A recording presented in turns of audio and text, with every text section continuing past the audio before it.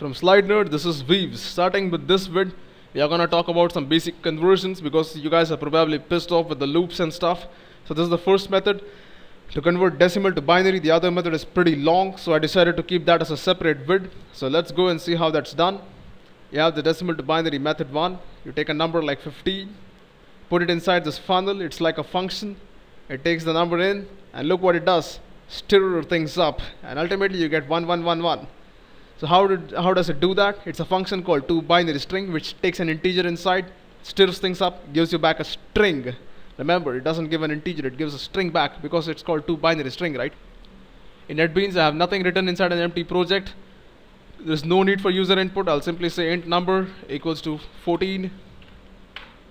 I'll say integer dot toBinaryString number. Simply print this out.